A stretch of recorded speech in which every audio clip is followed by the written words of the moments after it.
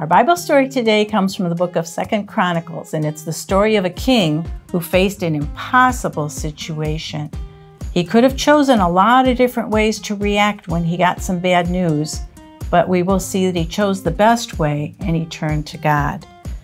Now, King Jehoshaphat was in his kind of doing his kingly duties when he got some very bad news. Some messengers came bursting in.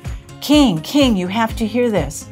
We've been told there's a great multitude of armies assembled, and they're very close, and they're coming to attack. What was he going to do? Can you imagine? How would you feel? Wouldn't you be afraid? Wouldn't you want to run away? Well, he was afraid, but he turned to God. And actually, if we look back, when he first became king, one of the things he did was he led all of the people to get to know God and God's word and become obedient to that. And he sent teachers out into all the land and taught them about God's word. And even the young ones and the old ones, everybody, he taught them. And it caused them all to have a great faith in God and a common purpose to follow God and to be obedient to him. And they believed and they were united together in their desire to follow God because of it. So in this emergency, this is what King Jehoshaphat did. Probably not what you would have expected. He gathered his people, he called the people together, and he called them to prayer and to fasting. Now, fasting is when you give up some of your meals, and when you have those hunger pains, it reminds you to turn to God and to pray and to seek his will. And they all were together in one place, and King Jehoshaphat led in prayer, and he was guiding the people to seek God's will in the situation.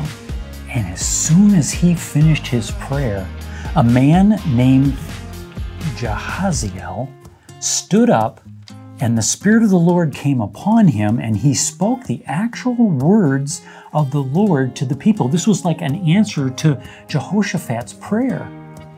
And in this prophecy, in this speaking God's words, he said to all the people, "Listen to me, not to the army coming. God is mighty, more powerful than any army. Do not be afraid, for I am with you.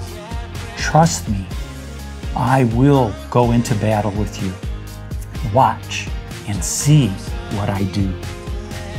King Jehoshaphat took these words to heart, and the next morning he got ready to go to battle. He didn't do it the way that most kings would do to get ready to go to battle. He didn't put his soldiers and his weapons in the front line. Instead, in the front of the marching army were singers and people that were there to praise God and lead the army with songs and worship. And as they marched along, they were encouraged, remembering the words that they had heard from God.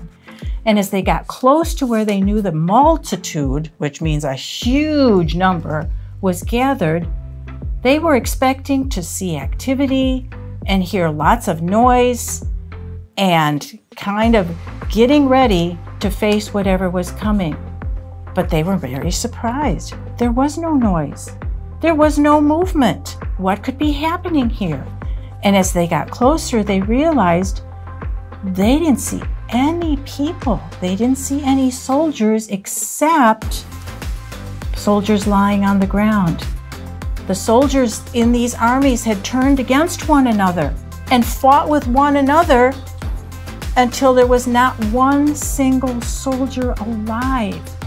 So there was no battle that day. God had won the battle for King Jehoshaphat and his people. And their faith had shown them that they could truly trust and hope in God. Now, we serve a God of hope. And this story can remind us that even when we're in situations where there just seems like there's no way out, as King Jehoshaphat must have felt, God is there. And God will be there for you. And he will give you strength and give you hope and be an encouragement.